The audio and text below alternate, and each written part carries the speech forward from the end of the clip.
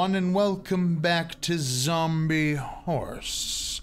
We've got a Crappypasta reading for you tonight, because it's supposed to be dark out. If it's not dark out, watch anyway.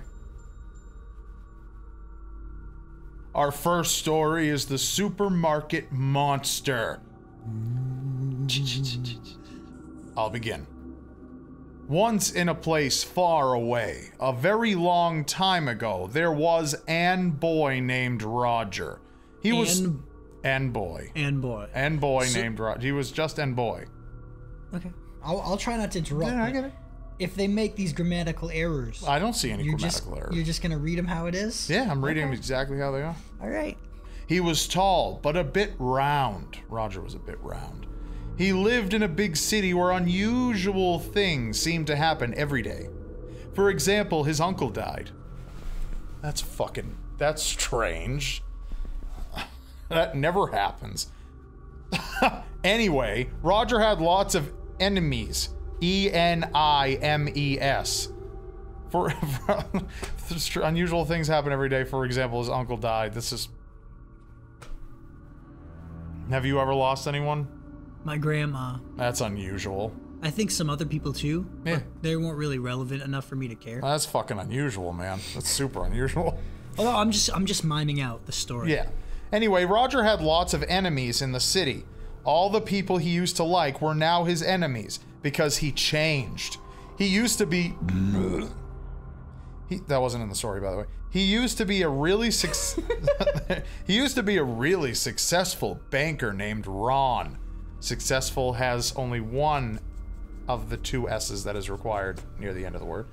But he decided to go another way, and now he is a hobo named Roger. So it's kind of like a transgender. Like, maybe they switched the name. He went from successful to hobo, so he changed his name from Ron to Roger.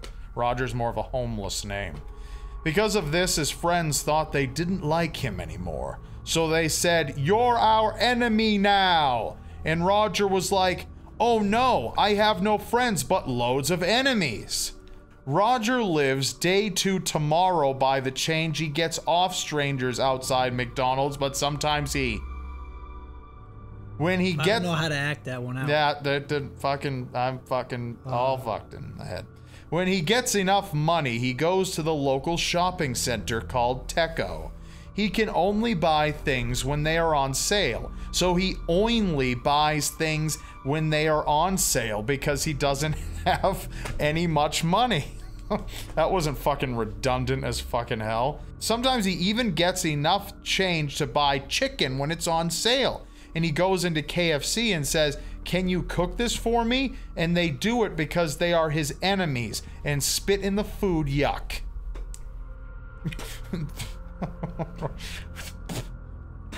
Today, on the most windy and stormy and rainy and cloudy and sad of days, that's a lot of ands, he decided he needed to eat and went to Teco.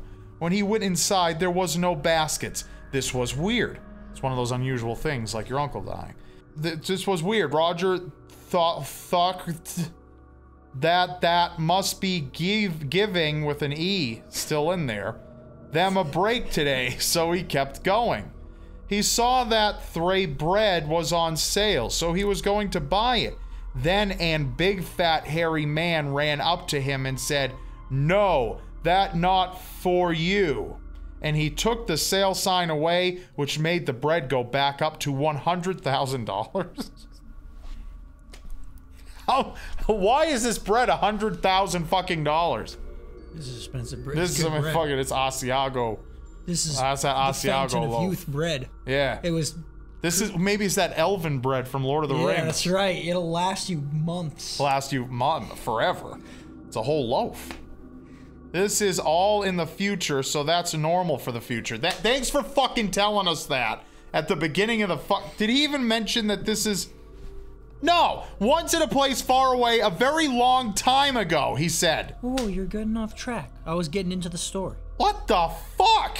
Bread's he said... $100,000. Then he said it's the future. Roger made a face similar to this, and then he puts an emoticon. What is it? Can I see it? Yeah, it's the D. The D right here. Is this it? Yeah, that's it. That's it. You're really good at that. And he said, but if you don't give me that, I will strive. And the fat man laughed, and his fat went bouncy from laughing. Then one of Ron's enemies died, so Ron felt his anger rising. What the fuck? That happens when his enemies die. He punched the man so hard that his fat fell off, and the man was so angry that he cried blood. Then the lights went out so fast that Roger knew he was going to be murdered. A black mist came out of the cereal boxes, and the... That was it for you, huh?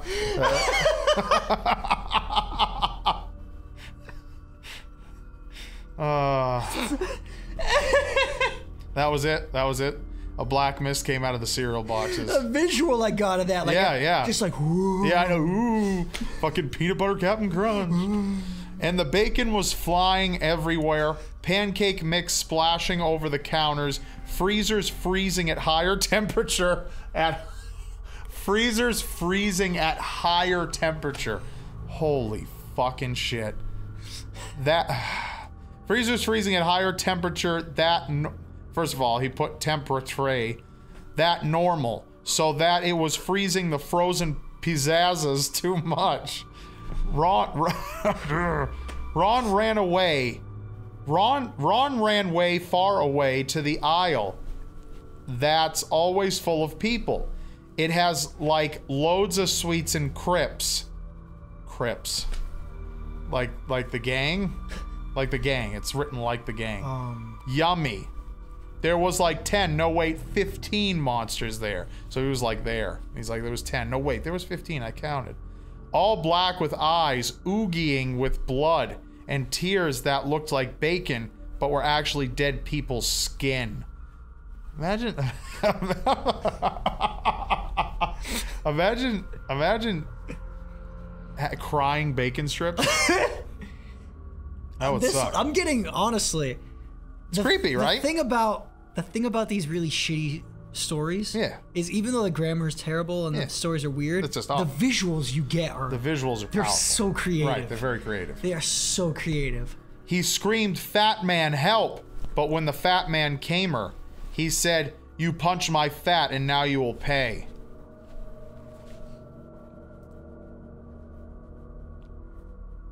Is that the end? No, he put like 40 ellipses, so I guess we have to wait. Oh, okay. So that's done.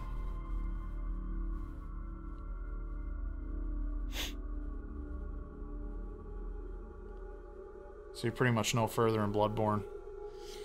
You played for like 8 hours and you're no further. I got to the sewer. Yeah. And died by a giant pig in the sewer. All right. I am your enemy. There's just a few more ellipses to go through. Yeah, wasn't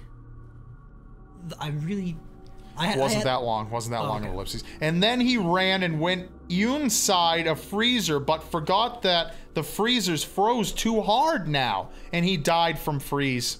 Roger ran to an exit and was almost out when he tripped on something. He looked down and saw his enemy saying, "Help me, the pancakes were too string." And then he said, "No, I am Roger. You were Ron's friend, not mine, Smelly." And he ran out the door. He was safe. He got out. He escaped. He avoided death. He was alive. He was tall. He was safe. He was Roger. Then he went back in for the bread, but forgot about the monsters. So when he got the bread, the monsters came out between the slices and cried blood from their mouths, saying, "We are your enemies, Ron." He said, "How do you know my old name?" And then they ate him, and he just fell down on the floor crying from death. His last words were, "I am all your enemies." Then he fell down and died. Just before he died, he said, "I will now be a supermarket monster." So when you are in a supermarket, remember that Ron is waiting. In the future, though, because it's in the future, remember? That's the end. Credit goes to Phoebe C.